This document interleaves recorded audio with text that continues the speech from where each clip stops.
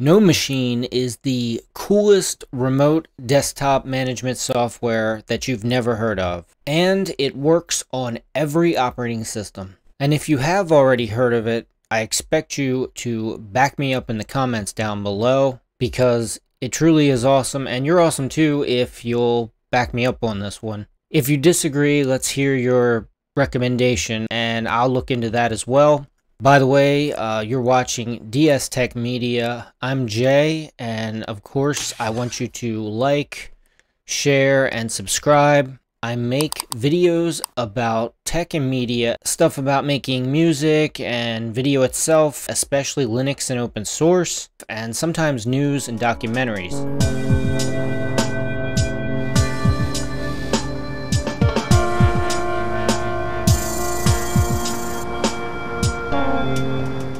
So when it comes to remote desktops, there's always been two main legacy protocols, which are VNC and RDP. VNC, or Virtual Network Computing, and it's the open source desktop sharing protocol.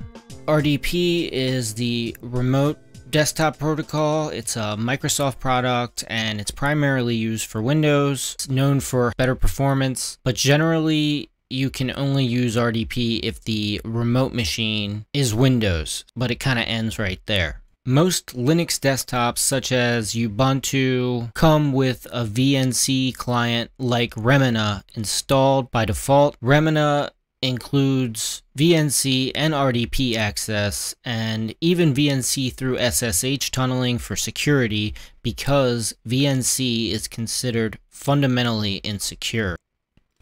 For example, here I am monitoring my TCP UDP connections, and regularly there will be an attempt to connect on port 5900, which is the default VNC port. NoMachine uses NX technology. NX was developed as a superior alternative that could improve speed even over slow connections like dial-up. NX was open source until version 4, when it became proprietary. Yes, NoMachine is free proprietary software. However, unlike TeamViewer, it does not use an intermediary server between connections. It includes encryption of UDP traffic and two-factor authentication. It also supports Kerberos password authentication, and the paid subscription version allows for SSH tunneling. Plus, NoMachine offers a ton of other benefits, such as a really great implementation of multi-monitor support, file transfers, screen recording, audio support, and a lot more. They've got it for iOS and Android, Raspberry Pi, Windows, Mac, and Linux. They have a machine ID system for connecting to computers, and you can work with more than one person. There's two-layer security, file sharing, etc., and so forth. One of the greatest things about NoMachine is how easy it is to get up and running. I've used TeamViewer, Remina. I've attempted to use RDP. That's a whole other fiasco if you're not using Windows Professional. Every install is both a server and a client, and for the most part it should automatically detect that NoMachine is installed on another computer on your local network. So here we are. This is the main window, and if we go to player, we've got a ton of features in here. We got appearance options, fonts, transfers, allowing others to send you a file. This lets you set paths to be used for NoMachine settings, recordings, and transferred files. And then over here we have the server options. Under security, we've got allow guest sharing on this server, desktop access, make access available when the system is in the login screen, don't allow the owner of desktop to connect if desktop is not shared, only allow user connections for desktop sharing, require accepting the connection on the remote machine, show desktop is viewed by somebody when it's connected, blank the physical screen when somebody connects, and lock the physical screen on disconnect. Server devices, disks, printers, USB, smart card readers, network ports, and audio streaming. And for performance, we've got can record remotely, use specific display encoding, H.264, VP8, and MJPEG. Hardware encoding, You can set a specific frame rate and use acceleration for display processing. And so that's your basic options, basically.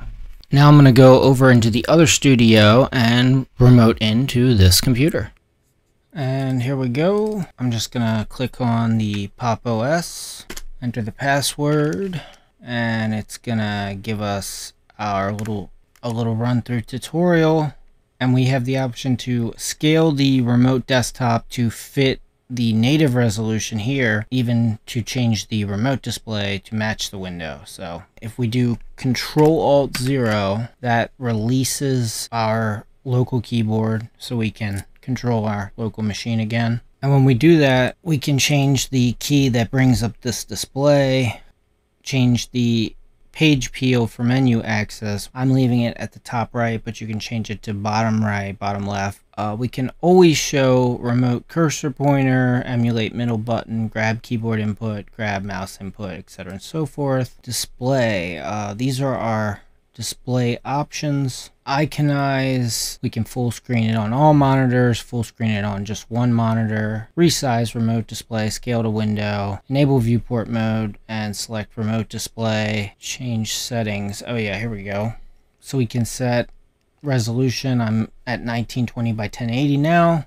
We can adjust between high speed or best quality, set a custom resolution, disable network adaptive display quality, multipass display encoding, frame buffering, client-side image post-processing, client-side hardware decoding, audio. We've got audio streaming enabled. Pick what it plays on, and this will let us forward our microphone to the remote system. This is an important option, is to mute the audio on the server. So that means on the remote machine, it's not going to actually come through the speakers. So recording, open recording, change settings. So we got quality, show blinking frame while recording, and then show the recording bar. And we can bring that up at any time by hitting Control-R.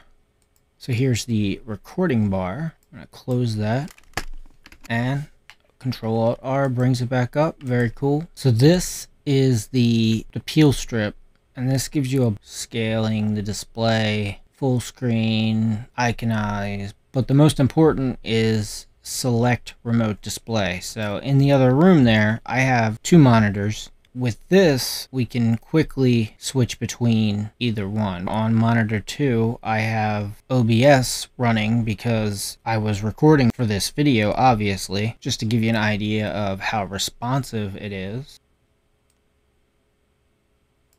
And it's pretty much at real-time speed. The display quality isn't perfect, but I can turn the lights in the studio down, bring them up, just to show you it is indeed working.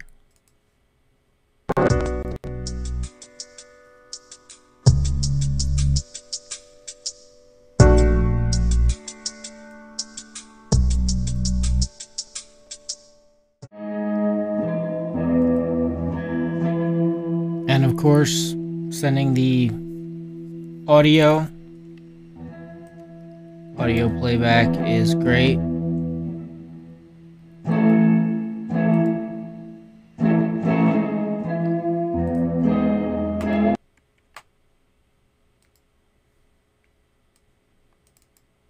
And here are all my my audio connections on the other machine. This is the audio that we just heard. So this is running into the NoMachine server and coming out over here. And then this one is the remapped NX voice out 178, and that's capture 1. And if I wanted to, I could send this microphone. Well, here, let's go ahead, let's test it.